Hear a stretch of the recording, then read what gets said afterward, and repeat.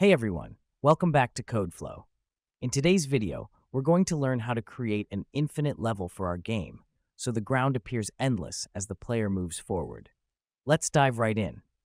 In our last video, we made the game playable with a ball rolling forward and dodging randomly placed obstacles. However, the ground only extends up to 1,000 meters, and if the ball reaches the end, it falls off. To fix this, we'll make the ground look infinite as the ball moves forward.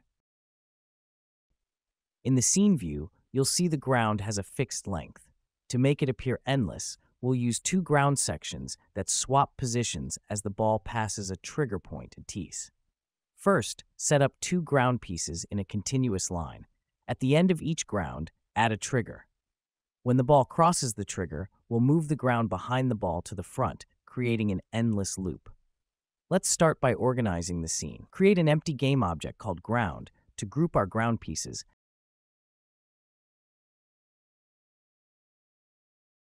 and name each ground piece as path.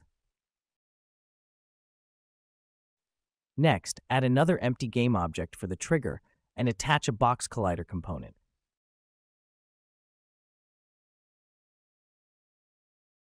Set its size to 10 by 10 on the X and Y axes to allow the ball to pass through it easily. Check Is Trigger to enable detection without blocking the ball. Place the trigger at the edge of the ground. Since our ground is 1,000 units long and centered at the origin, move the trigger 500 units on the Z-axis to align it with the ground's edge, and add an extra 10 units to place it slightly beyond the ground.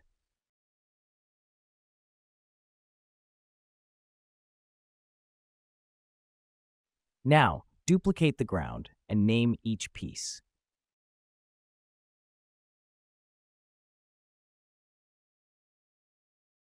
Place the second ground section exactly 1,000 units ahead of the first.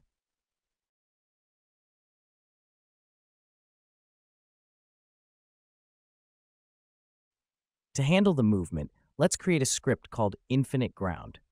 We'll open it up and remove the start and update methods since we won't use them. Inside, define variables for the player's transform and the ground length 1,000 units. To detect when the player passes the trigger, use the onTriggerEnter method. The collider other parameter identifies any object entering the trigger. To ensure only the player triggers it, set the ball's tag to player in the inspector. In the script, check if other is the player, and if so, move the ground piece forward.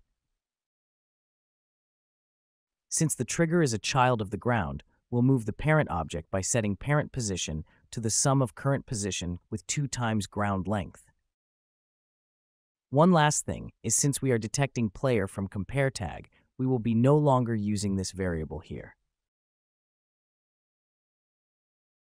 Finally, attach the script to the triggers on both ground sections.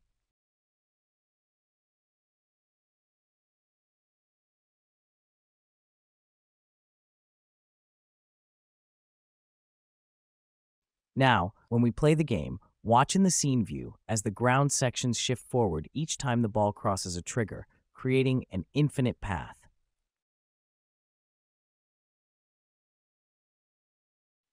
Awesome. I hope this tutorial was helpful.